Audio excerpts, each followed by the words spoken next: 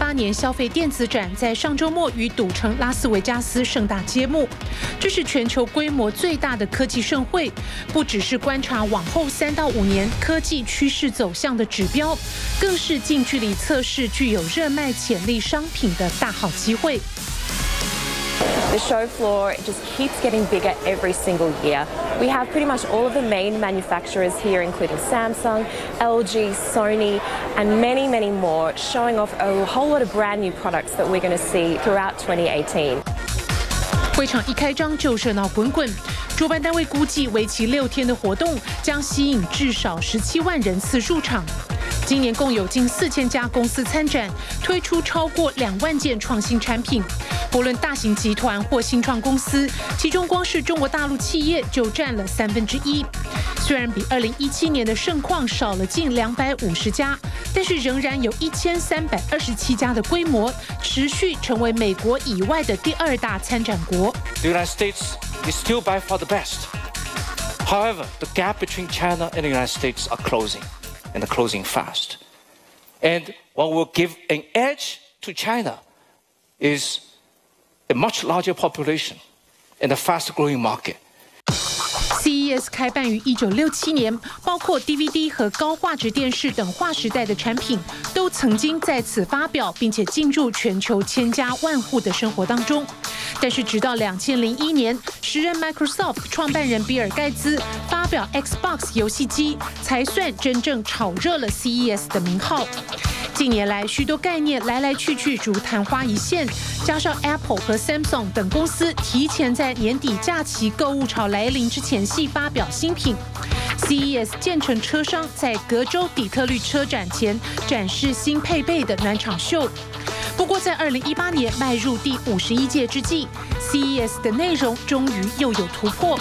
不止过去从未设置摊位的搜寻引擎巨擘 Google 加入了战局，象征展览内容重新贴近日常生活需求，还宣告人类科技进入了人工智慧的全新领域。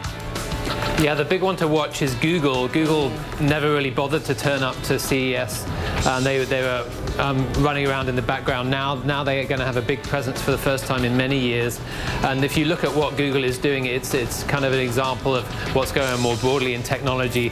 They used to be mostly or almost purely a software company, internet company, and now they have a huge consumer hardware business that they're trying to grow very, very rapidly.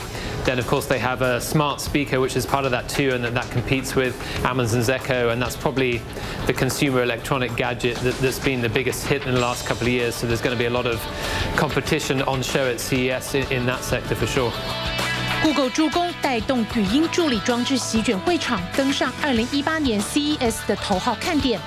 Amazon 在2014年首度推出内建的 Alexa 语音助理，名为 Echo 的智慧型音箱。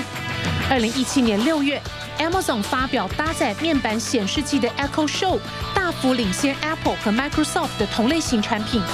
这回 Google 首次让 Google Assistant 亮相，也让居家智慧语音互联战场多了强敌，进行正面对决，捉对厮杀。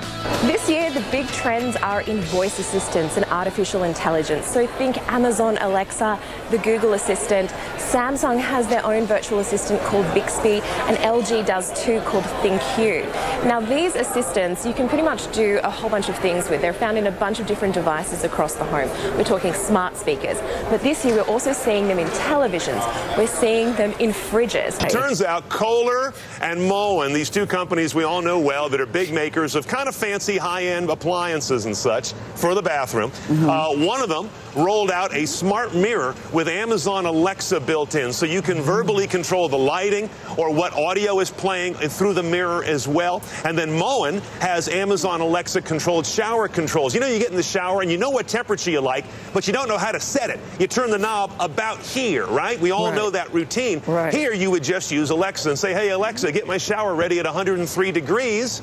And get it pre-warmed, but don't waste water spewing all that hot water out until I tell you that I'm getting in. It's actually a very smart concept to an existing issue that we all feel.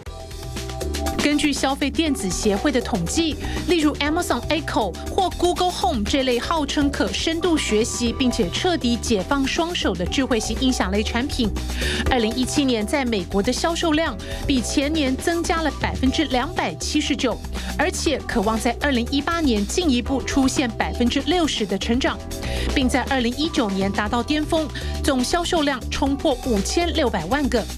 除了这些，还有不少新创公司的创新产品也十分吸睛。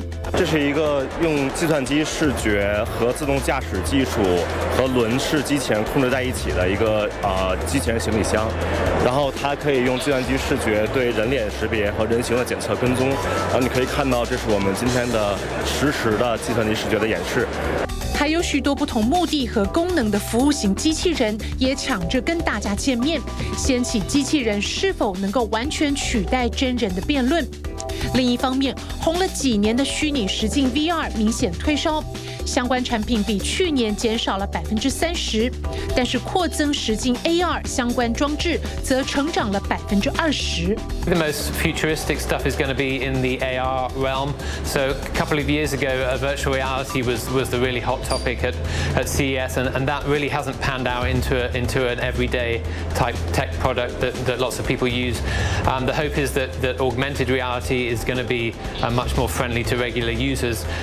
彭博新闻指出，过去几年可说是偏重软体应用程式 App 开发的阶段，但是随着更多概念被具体化，市场对表现强大且稳定的晶片也有了更多渴求，这也让硬体产品从今年起强势回归 CES。A lot of the new exciting technology that is coming out, even if it is more software based, it needs specialized hardware to work really well. So self-driving cars is a perfect example where you need LiDAR, which is a special way of sensing the surroundings of a car, and you need very, very powerful chips to power all these things. So for instance, NVIDIA is going to have a strong presence again this year. 充分结合 AI 和硬体开发结晶的产品，非无人驾驶车辆莫属。智产和本田等世级大厂推出了 AI 相关装置，拜腾、乐视集团在美投资的法拉第未来等路级车厂，则竞相让自家研发的原型车曝光亮相。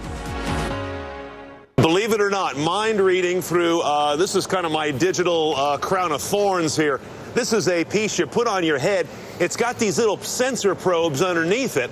And when you don this, it will connect to a future Nissan vehicle to wirelessly communicate what I'm thinking to the vehicle, so maybe it can react a quarter to a half a second faster than it would by me actually grabbing the controls or stabbing at the brakes. Now, this might have seemed like crazy stuff a couple years ago, but the way we're going now with connected technologies in cars, this isn't that nutty. And it could be used for safety. It could be used for things like getting a more sporty feel out of a car when you're in that mood. And Nissan is deadly serious about testing with this. It's pretty cool.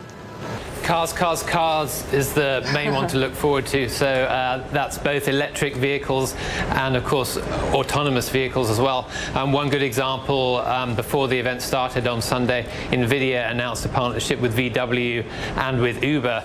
And this is a way that the classic CES gets integrated into more modern things. So CES has always been about hardware and chips and things like that. And a lot of those chips from companies like NVIDIA and Intel are going to go into powering AI and other related robotics. And the best example of that, the most real example of that, is going to be self-driving cars. 1月13日登场的底特律汽车大展，预料又会掀起另一波人工智慧研发成果的高潮。彭博新闻认为，展览将带动各类概念股的股价上扬。而从家用推展到周边环境的互联智慧城市，在技术更加成熟之后，说不定很快就能够美梦成真。